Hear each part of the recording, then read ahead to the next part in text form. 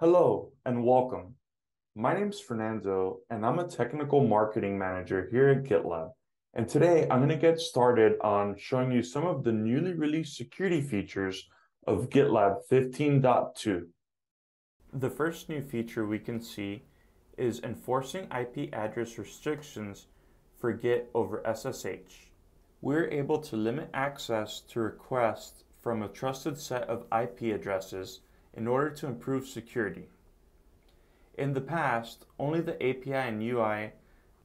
In the past, you can block SSH access entirely, but now you can have SSH adhere to this restriction and grant access only to requests coming from IP addresses within your list. Now let's take a look at how to do this. Within our group, we go to Settings and General, and then we scroll down to the Permissions and Group Features and expand the tab. If we continue to scroll down, we can see Restrict Access by IP Address. And here we can add the IP addresses which will have access.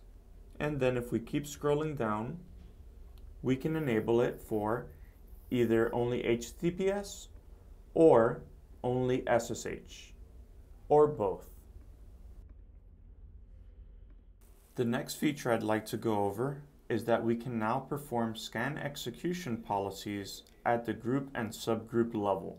This will allow us to force scans to run no matter what the GitLab CI pipeline contains, and when set at the group or subgroup level, it will flow down and apply to all child projects. Now let's go ahead and set this up. Here in my project, I'm going to go to my GitLab CI YAML file, and we can see that there's only the build stage. So let's take a look at the pipeline, and we can see that all we're doing is running the build job within the build stage. So going to the subgroup which houses this project, I can go to my Security and Compliance tab and click on Policies. Here within the Policy UI, I'm going to go ahead and create a new policy. I'll go ahead and provide it with a name, a description,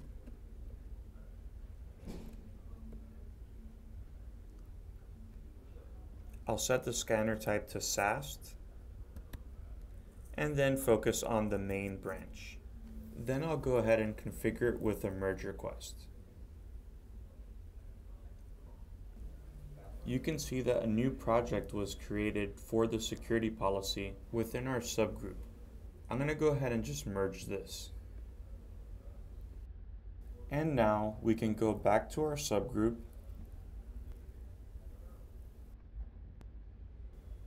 we can see the new security policy project here, and then let's go down and go to our workshop notes app where we initially just saw the build job. And let's go to CI/CD and pipelines so we can run a new pipeline.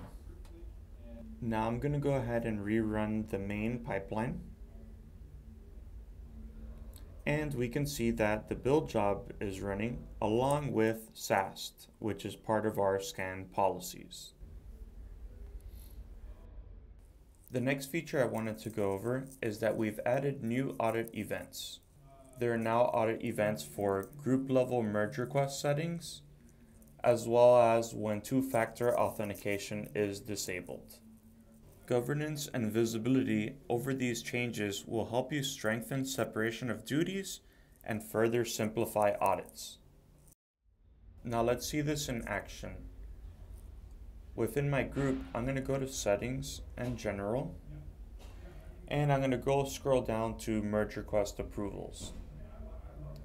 And I'm going to go ahead and change some of the approval settings for merge request approvals. So I'm going to check different boxes to prevent approval by author and more. And I'll save these changes. And now when I go back to security and compliance and audit events, you can see that these changes were logged within my audit events. Next, there's faster secret detection. We now use a new technique that cuts scan times by skipping expensive operations when they can't possibly match. The analyzer now first scans for exact strings before running full matching rules.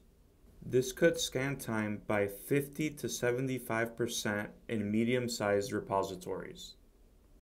And last, as always, we continuously enhance the different security scanners by optimizing, updating, and maintaining them within our infrastructure.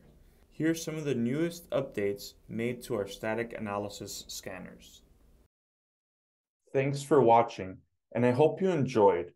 For more information on all these new updates, be sure to see the links in the description. And if you enjoyed, please be sure to hit that subscribe button. Thanks again.